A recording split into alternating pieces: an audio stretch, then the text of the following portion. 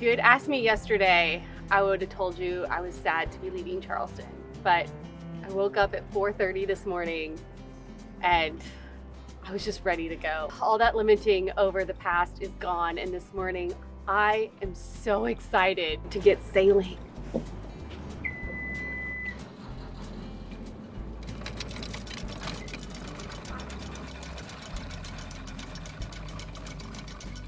And away we go.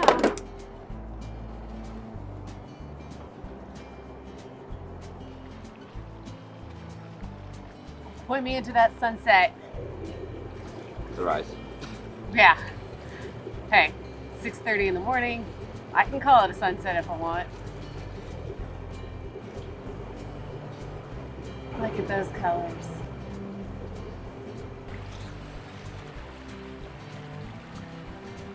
We are finally free to move the boat. Hurricane season has come and gone for another year. And while we've made the most of our time over the past few months, today is a milestone that we've anxiously awaited. At long last, we can begin our journey to the shores and waters of our dreams. And the excitement in the air this morning is intoxicating. The boat has been docked in Charleston for the last 2 months, and Brunswick for the 2 before that, all due to hurricane restrictions and the golden handcuffs of full-time employment. But the time has finally arrived. The wind predictions are favorable, and we're ready to embark on the first sail of our journey south for the winter. I can't quite reach the logbook, so it is 6:32. We are underway. Course over ground is 101, speed over ground is 6 knots.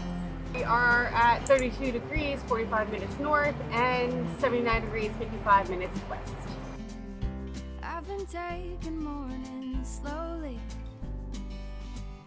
waking up with the sweet sound of the birds, reading books and sipping coffee. I forgot how much I love getting lost in words. Well, it took us a while to get here. It took the world falling apart, but maybe we needed to take a step back to remember how lucky we are. It's like time is falling asleep in the afternoon, sunlight that's keeping us warm. Against our will, we're finally sitting still and savoring the days before they're gone. I wonder how it took us this long. You can literally just feel stress like shedding off your body. It's incredible. No other feeling like this in the whole world. Spend our evenings telling stories and playing games like we're all kids again. Sitting on the front porch laughing, it's gotta be the finest medicine. It's like time is falling asleep in the afternoon. The adrenaline has worn off and I am now freezing. It is, let's see, 52 degrees. I wonder how it took us this long. This long.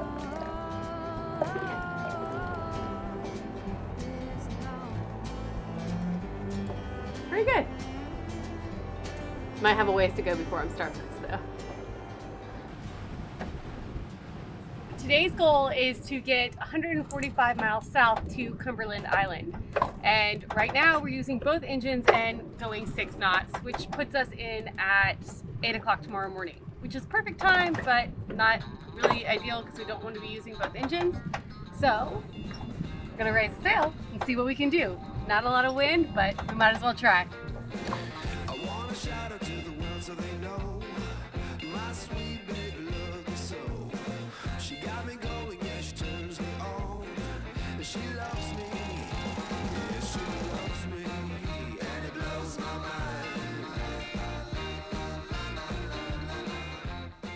Yeah, it blows my mind. Yeah, I don't know if there's gonna be enough wind to do anything, but if there is, we're gonna catch it.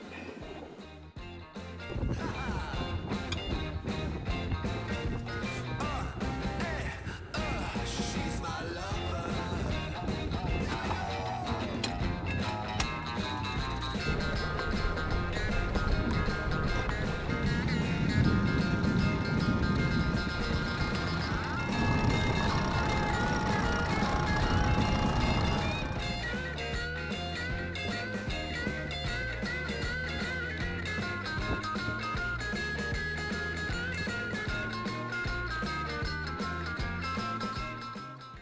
Two sails equals one engine.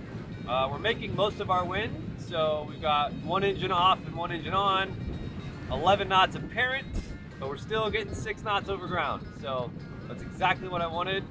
If the wind picks up just a little bit, we'll be able to sail completely.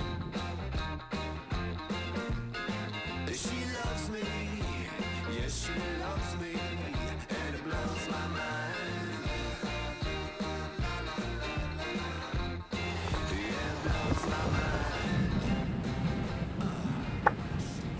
This is by far the best we've ever had the sails trim on this boat, especially when going upwind, and we've picked up an extra 3/10 of a knot out of it. She's my lover. We have somewhere between 9 and 10 knots of apparent wind right now, and we're going 5 knots over ground with just the sails, and there's no way I thought that was going to happen this morning. The water on the harbor was so flat, and I just couldn't be more excited. I thought we were going to have to motor sail the whole way. It's so nice and peaceful.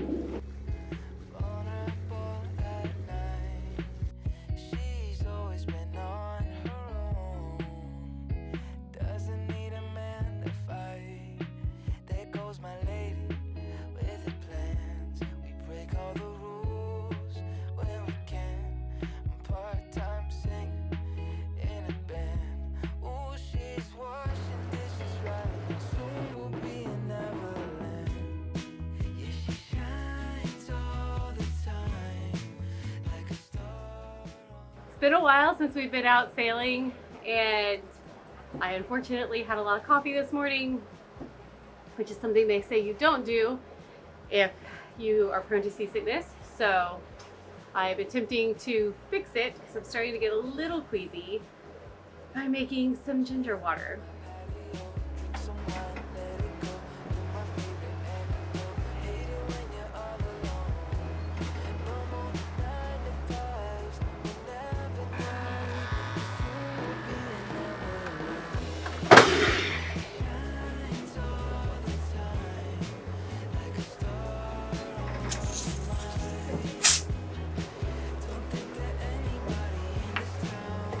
I tend to overcarbonate. I love bubbles. Bubbles. Never enough bubbles for me. I'm gonna take this up to the helm. Banish my seasickness. Leave my thoughts on the table. Set my keys by the door. All these fortune and fame don't think they need us no more. In my head, like a blitzkrieg. On my heart like a war. Coming back for your heart now. This one ain't mine anymore. Right knot. The old right knot is a great knot used to tie two lines together. For example, a braided fishing line to a monofilament, or a braided line. Only people that have cooler knots than sailors, fishermen. Like a drone, straight from a song that I've known all along. Can you take the islands, just pulling apart the waves as I fall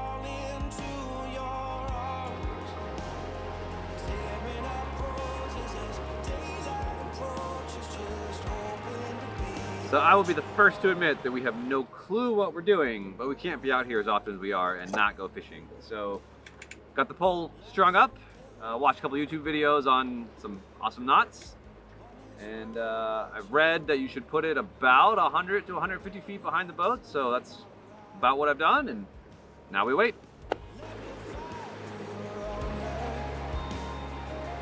Raise a wall for your truth.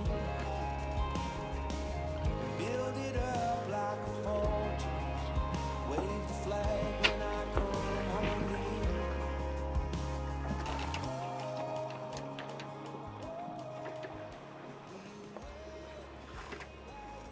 No fish today. It's almost sunset, so we're gonna go ahead and bring in the line. But it's nice and strung now, so it'll be really easy to set it out every other time. So if you got any tips and tricks, I'm all ears. We don't know what we're doing out here. We just kind of threw it out there. So we'd love to catch something next time. Let us know. There are 1, 2, 3, 4, 5, 6, 7, 8, 9, 10, 11 tankers, cargo container ships out here right outside of Savannah. Saw them as we passed through here last time. Not really sure why they're all sitting out here. Probably just another chink of the chain of supply chain disasters that's happening right now. Or maybe they're always here. I don't know.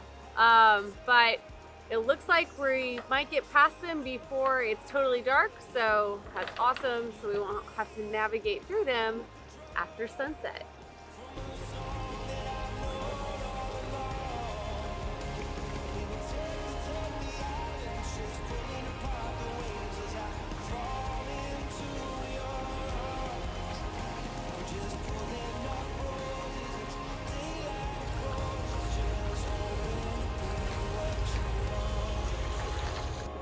Charles gave me the absolute best gift that any sailor can get another sailor, and that was 5 hours of sleep during night watch. I feel so good right now. I've never been more awake for a night watch in my life. I went to bed around 9, right after we passed our last cargo ship outside of Savannah, and I got to sleep until 2 a.m. and it was glorious. Charles is in bed now, and I'm gonna try and make it through till after sunrise, because a 3-hour watch would put me up from 2 to 5, and the sun is rising at 5:30 right now, so I definitely don't want to miss it if it's a good one. So I might as well just stay up and let him sleep for a little while. In general, I just feel so great about this passage. It has just been such a positive feeling all day long. And no, it's not because I just got some sleep. I've really been feeling this way for a while, and I'm just really happy that we made this decision to buy the boat and to live this life. Like, the last couple of months have been pretty challenging, not getting to be where we wanted to be, taking the time off for hurricane season. It's not what we want to do, but it's just kind of where we are in life right now, and I feel like it's all a big balancing act. And now that it's over and we're through it, I'm glad we did it, but I'm just so ready for this next adventure and to get started. And while this sail is a very small step in our journey south, it's a big one to me. If you have been sticking with us through these last couple of months of non-blue water and crazy boat repairs, thanks so much. We appreciate you so much. Not to get too crazy too early in the morning, I just wanted to share that with y'all. I am gonna go for now, and if sunrise is a good one, you know I'll film it for you.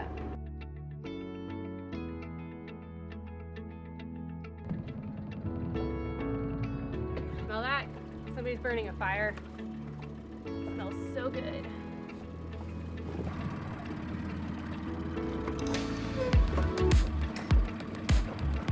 If you have been around for a while, or you've gone back and watched all of our videos, you know about our biggest blunder ever.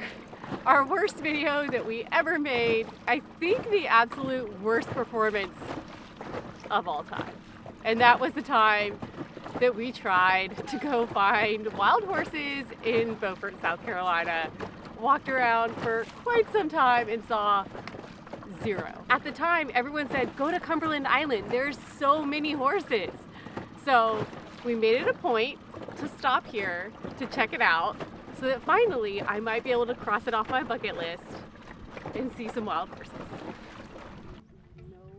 I still remember your number. Can say those digits by heart. With that first drink of the summer, I think about where you are.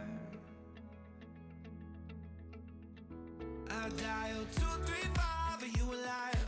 How I miss our late night drives in 4-6. How is it that in my mind I flip a switch and 7-2, forgetting you is something I can't seem to do. Even though we were just kids, I close my eyes, I'm waiting for the lightning strike to knock me back to 2005, before you took that cross-country flight, before we said goodbye.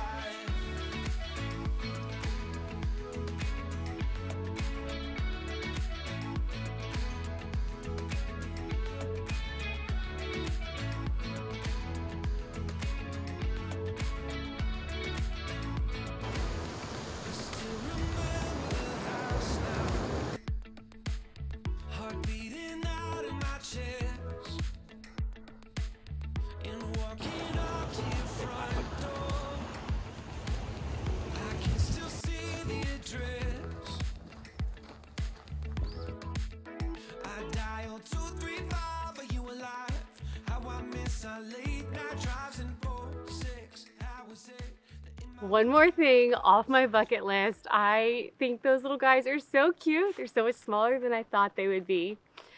I'm so glad we stopped here. It's just such a good reminder for journey before destination. With that in mind, we will see you next week as we make our way further south.